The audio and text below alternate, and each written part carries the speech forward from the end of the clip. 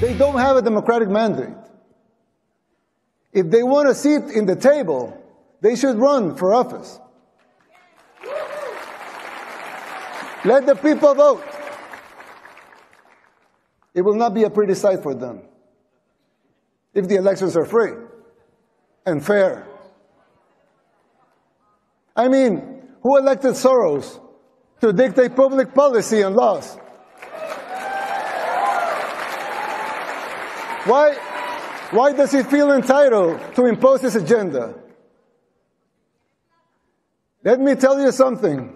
Soros and his cronies hit a brick wall in El Salvador.